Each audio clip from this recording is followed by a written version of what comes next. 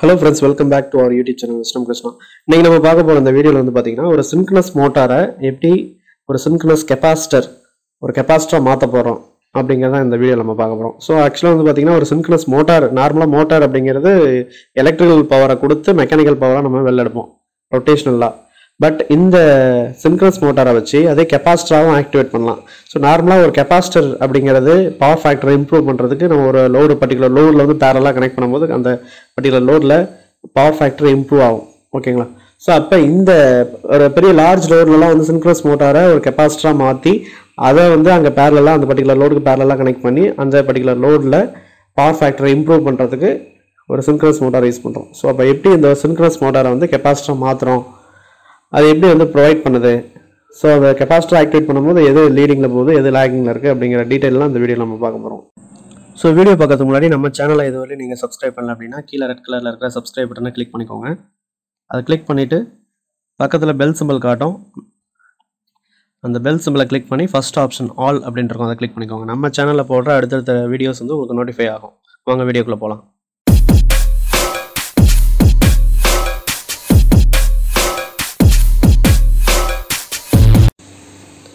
So நார்மலாக ஒரு synchronous motor எப்படி கெபாசிட்டர் மாற்றலாம் அப்படின்னு பார்த்தீங்கன்னா சிம்பிளாக சொல்லணும் அப்படின்னா அது ஃபீல்டு கொடுக்குற ஃபீல்டு சப்ளை எக்ஸைடேஷன் சப்ளை அப்படின்னு சொல்லுவாங்க. அந்த எக்ஸைடேஷன் சப்ளை வந்து நார்மலாக இருக்கிறது நம்ம நார்மலாக ஒரு எக்ஸாம்பிள் ஒரு டிசி சப்ளை அப்படின்னா 220 வோல்டேஜ் அப்படின்னு சொல்லுவோம். அந்த 220 வோல்டேஜோட அதிகமாக கொண்டு போகும்போது ஒரு 280 250 260 300 அந்த மாதிரி நம்ம அதிகமாக இன்க்ரீஸ் பண்ணும்போது அந்த ஃபீல்டு கொடுக்குற சப்ளை இன்க்ரீஸ் பண்ணும்போது நமக்கு வந்து இது வந்து ஒரு கெபாசிட்டரா மாறுது அப்படின்னு சொல்லலாம். அது மட்டும் இல்லாமல் ஒரு மோட்டர் அப்படிங்கிறது ரொட்டேட் ஆகும். அந்த ரொட்டேட் ஆகும்போது அதை அவுட்புட் எடுத்து போய் லோடில் கனெக்ட் பண்ணுவோம். பட் இந்த synchronous மோட்டாரை synchronous கெபாசிட்டரா மாற்றும் போது நம்ம லோடு எதுவுமே கனெக்ட் பண்ணக்கூடாது. ஸோ அப்போ அந்த ஷாஃப்ட் வந்து ஃப்ரீயாக ரன் ஆகணும்.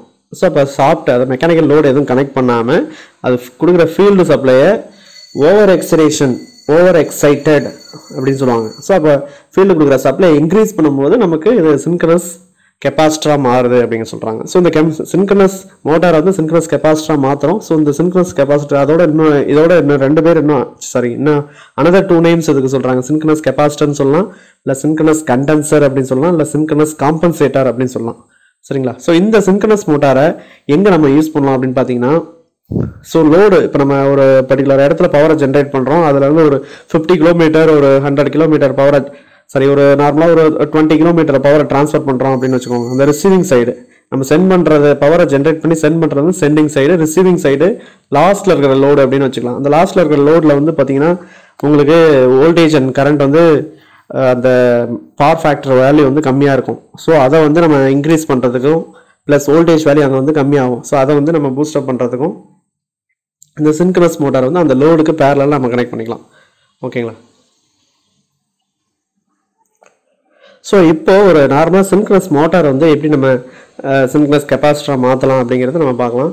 ஸோ நார்மலாக synchronous மோட்டார் அப்படிங்கிறது ஸ்டேட்டார் இருக்கும். ஸ்டேட்டார் தான் ஆர்மெச்சூர், உள்ளே வந்து ஃபீல்டு இருக்கும், அந்த ரோட்டார் இருக்கும், அந்த ரோட்டார் தான் ஃபீல்டு அப்படின்னு சொல்லுவாங்க. ரைட்டுங்களா?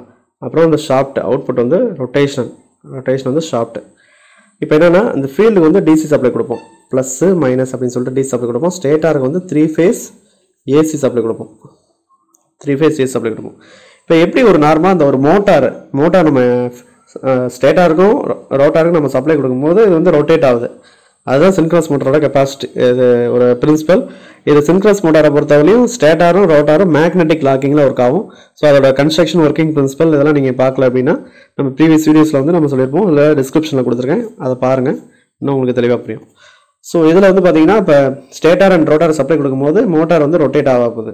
இதுதான் நார்மலாக ஒரு மோட்டாரோட ஃபங்க்ஷன். இது எப்படி கெபாசிட்டராக மாற்றுறது அப்படின்னு பார்த்தீங்கன்னா இப்போ நம்ம அது யூஸ்வலாக மோட்டாரோட ஃபங்க்ஷன் தான் 3 phase ஏசி சப்ளை வந்து ஸ்டேட்டார் கொடுத்துருவோம், plus and minus DC supply வந்து ஃபீல்டு வைண்டிங் கொடுத்துருவோம். அப்போ ரெண்டுக்கும் உள்ள சப்ளை அது மூலிமா ஸ்டார்டிங் மெத்தட் மூலிமா synchronous மோட்டர் வந்து ஸ்டார்ட் பண்ணி ரொட்டேட் பண்ண வைக்கிறோம். ஸோ ரொட்டேட் பண்ணும்போது இந்த இதில் வந்து ஷாஃப்ட்டில் நம்ம லோடை கனெக்ட் பண்ணலாம். நார்மலாக ஒரு மோட்டாருக்கு வந்து லோடை கனெக்ட் பண்ணி அந்த பர்டிகுலர் ஆப்ரேஷனை வந்து நம்ம ஃபங்க்ஷனிங் பண்ணலாம். பட் இங்கே வந்து கெபாசிட்டராக மாற்றணும் அப்படின்னா அந்த லோடில் இந்த ஷாஃப்ட்டில் வந்து எந்த லோடுமே கனெக்ட் பண்ணக்கூடாது ஒன்று. நெக்ஸ்ட் வந்து பார்த்தீங்கன்னா அந்த ஃபீல்டு கொடுக்குற சப்ளை நார்மலாக மோட்டாராக இருக்கும்போது ஃபீல்டு கொடுக்குற சப்ளையை வந்து கான்ஸ்டண்ட்டாக வச்சுருப்பாங்க. இப்போ நான் ஃபார் எக்ஸாம்பிள் டிசி சப்ளை அப்படின்னு எடுத்துக்கிட்டிங்கன்னா 220 வோல்டேஜ் பேசிக் வோல்டேஜ் லெவல் பார்த்தீங்கன்னா 220 volt plus and minus DC voltage அப்படின்னு சொல்லுவாங்க. இது நார்மலாக கொடுக்கும்போது மோட்டராக ஒர்க் ஆகுது. அதே அந்த வோல்டேஜை வந்து நான் 220க்கு பதிலாக ஒரு 300 வோல்டேஜாக கொடுக்குறேன் ஃபீல்டுக்கு. அப்போ வந்து நான் ஃபீல்டு கொடுக்குற வோல்டேஜ், ஃபீல்டு கொடுக்குற சப்ளையை இன்க்ரீஸ் பண்ணுறேன், ஃபீல்டு எக்ஸைடேஷனை இன்க்ரீஸ் பண்ணுறேன். அப்படி இன்க்ரீஸ் பண்ணும்போது என்ன ஆகுது அப்படின்னா, இந்த ஃபீல்டு கொடுக்குற எக்ஸைடேஷனை இன்க்ரீஸ் பண்ணும்போது என்ன ஆகுது அப்படின்னா, இந்த ஸ்டேட்டாரில் பவர் ஜென்ரேட் ஆகி நம்ம சப்ளை இந்த 3 ஃபேஸ் ஏசி சப்ளை வெளில இருந்து வந்துச்சு பார்த்தீங்களா, மோட்டாருக்கு அந்த சப்ளை லைனில் பவர் லைனில் இருந்து மோட்டாருக்கு உள்ளே வந்துச்சு பார்த்தீங்களா. இப்போ என்ன பண்ணுது, அந்த ஃபீல்டு எக்ஸைடேஷனை இன்க்ரீஸ் பண்ணும்போது இந்த ஸ்டேட்டார்லேருந்து பவர் வந்து திரும்ப சப்ளை லைனுக்கே போய் கொடுக்கும். ஸோ அதுதான் வந்து சின்க்ரோனஸ் மோட்டர் வந்து ஒரு கெப்பாசிட்டராக மாறுது அப்படின்னு சொல்கிறாங்க. ஸோ அப்படி இருக்கும்போது உங்களுக்கு ஆட்டோமேட்டிக்காக உங்களுக்கு பவர் ஃபேக்டர் இம்ப்ரூவ் ஆகும். ஸோ இப்போ சின்க்ரோனஸ் மோட்டார் வந்து எப்படி கெப்பாசிட்டராக மாற்றணும் அப்படிங்கிறது பார்த்தீங்கன்னா சிம்பிளாக நம்ம சொல்லலாம். ஸ்டேட்டாருக்கு ஏசி சப்ளை கொடுக்குறோம், ரோட்டாருக்கு வந்து டி சப்ளை கொடுத்தா மோட்டர் ரன் ஆகுது. பட் அந்த லோடு எதுவுமே கனெக்ட் பண்ணக்கூடாது. ஃபீல்டு கொடுக்குற 220 வோல்டேஜ்க்கு பதிலாக ஒரு 300 வோல்டேஜ், ஃபார் எக்ஸாம்பிள் ஃபார் அண்டர்ஸ்டாண்டிங்காக நான் சொல்கிறேன், 300 வோல்டேஜ் கொடுக்கும்போது உங்களுக்கு ஆட்டோமேட்டிக்காக ஸ்டேட்டாரில் பவர் ஜென்ரேட் ஆகி அந்த பர்டிகுலர் லைனுக்கே போகும். அப்போ அந்த லைனில் கனெக்ட் பண்ணியிருக்கிற லோடு, இந்த லைனில் கனெக்ட் பண்ணியிருக்கிற லோடுக்கு உங்களுக்கு அடிஷ்னலாக வோல்டேஜ் இப்போ சென்டிங் ரிசீவிங் எண்டில் இப்போ 50 கிலோமீட்டர் அந்த இருக்கிற வீடு அந்த லோடுக்குலாம் வந்து பார்த்தீங்கன்னா வோல்டேஜ் கம்மியாகும் போது இந்த சின்க்ரோனஸ் கெப்பாசிட்டர் கனெக்ட் பண்ணும்போது உங்களுக்கு அந்த வோல்டேஜ் பூஸ்டப் பண்ணி கொடுத்து அங்கே பவர் ஃபேக்டரை இம்ப்ரூவ் பண்ணிக்கலாம். ஸோ அந்த யூசஸ்க்கு தான் இது நம்ம யூஸ் பண்ண போகிறோம். இப்போ பவர் ஃபேக்டர்னா என்ன அப்படின்னு நம்ம பார்ப்போம். ஸோ நார்மலாக பவர் ஃபேக்டர் அப்படிங்கிறது என்னதுன்னா, இது வோல்டேஜ் வேவ் ஃபார்ம்னு வச்சுக்கோங்க, இது கரண்ட் வேவ் ஃபார்ம்னு வச்சுங்க. ஸோ அந்த voltage wave ஃபார்முக்கும் current wave ஃபார்முக்கும் starting difference இருக்கும். ஸோ இந்த டிஃப்ரென்ஸ் தான் இது டிஃப்ரென்ஸ் தான் ஃபேஸ் ஆங்கிள் அப்படின்னு சொல்லுவாங்க, five. So the starting difference between voltage and current, வோல்டேஜுக்கும் கரண்ட்டுக்கும் உள்ள ஸ்டார்டிங் டிஃப்ரென்ஸ் தான் ஃபை. ஃபைங்கிறது phase angle. இந்த ஃபைக்கு வந்து கொசைன் வேல்யூ எடுத்தோம் அப்படின்னா அதான் பவர் ஃபேக்டர். ஸோ அப்போ இந்த வோல்டேஜ் நார்மலாக வந்து பார்த்தீங்கன்னா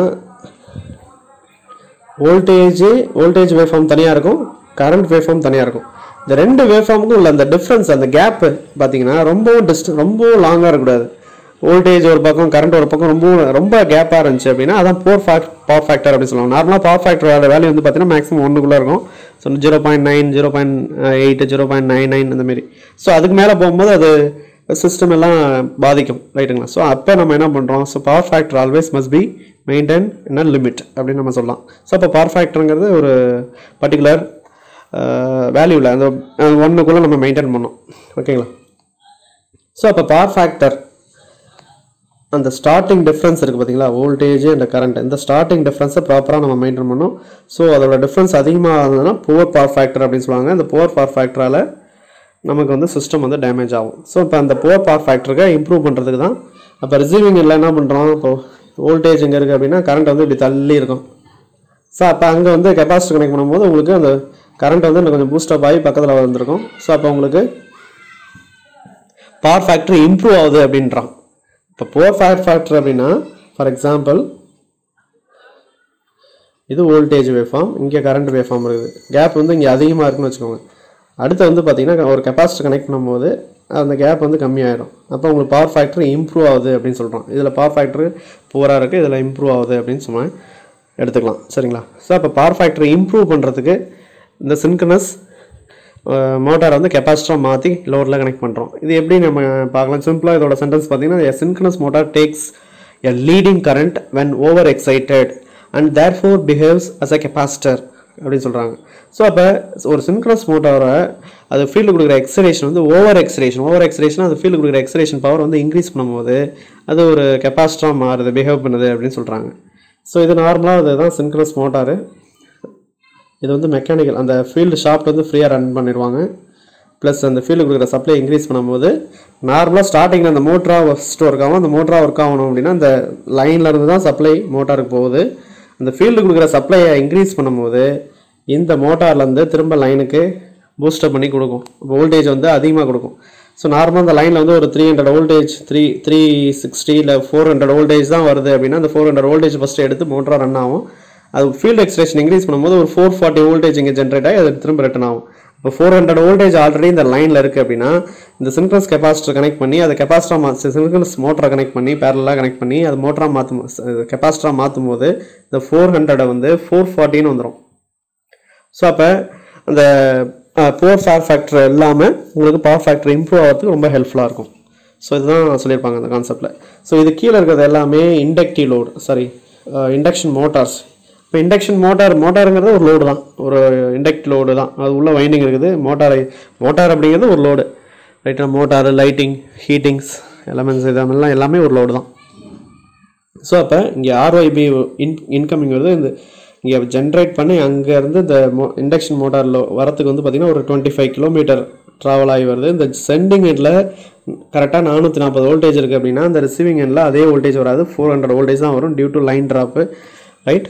ஸோ அந்த டிரான்ஸ்மிஷன் லாஸஸ் மூலயமா நமக்கு கம்மியாகி தான் இங்கே ரிசீவிங் எண்டில் வரும். ஸோ அந்த ரிசீவிங் எண்டில் வோல்டேஜை 400லேருந்து 440 பூஸ்டப் பண்ணி பவர் ஃபேக்டரை இம்ப்ரூவ் பண்ணுறது தான் இந்த சின்க்ரோனஸ் கண்டென்சர் கனெக்ட் பண்ணலாம். ஸோ இந்த நார்மலாக சின்க்ரோனஸ் கண்டென்சரை கனெக்ட் பண்ணி தான் நம்ம பூஸ்டப் பண்ணுமா அப்படிங்கிறது கிடையாது.